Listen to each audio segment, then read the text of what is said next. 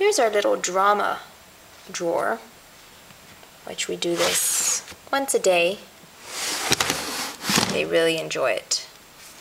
We have here a few hats. We have some jewelry, necklaces, bracelets. We have some sunglasses, cameras, cell phones, some play money.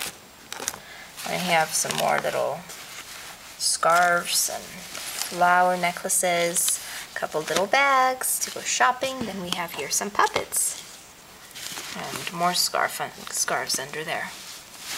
So they really enjoy this, and I think it's very important for children to have some time that they just play and pretend to be something.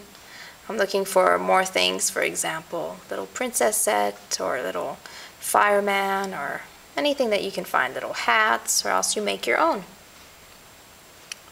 But we're starting simple here, but we can definitely add to it. And it's great fun and really builds their vocabulary and wanting to learn about different occupations or different people, telling stories, and we have a lot of fun together.